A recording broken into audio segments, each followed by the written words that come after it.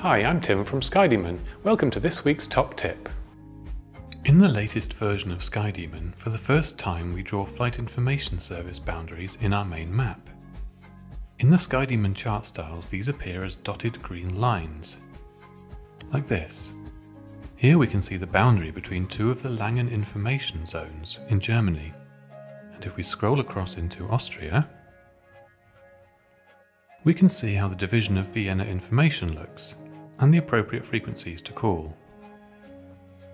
As always, you can see the appropriate flight information service to call for any position on the map by bringing up the What's Here menu with a long press. You'll see them listed near the bottom of the screen, and you can tap to see more information, which will also briefly highlight the border in the main map. For our full user manual, go to skydemon.aero and choose Help and Support.